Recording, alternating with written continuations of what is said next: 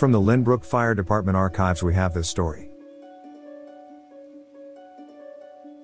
On May 9, 2009, the Lynbrook Fire Department under the command of Chief Kevin Bean, responded at about 4:30 p.m. to a reported fire at 188 Hempstead Avenue between Alexander and Duncan Avenues.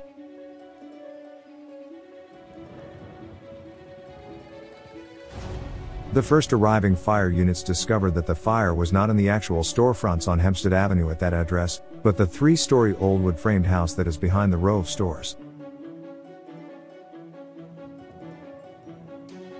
There was a single door entrance along the storefronts which leads back to the house. The fire, which was blowing out the rear windows, was visible from the rear yard behind the home.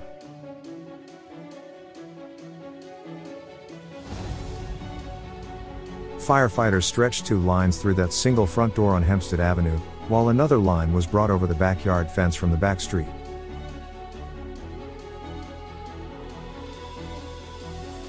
Most of the photos in this video were taken from the rear yard of the home.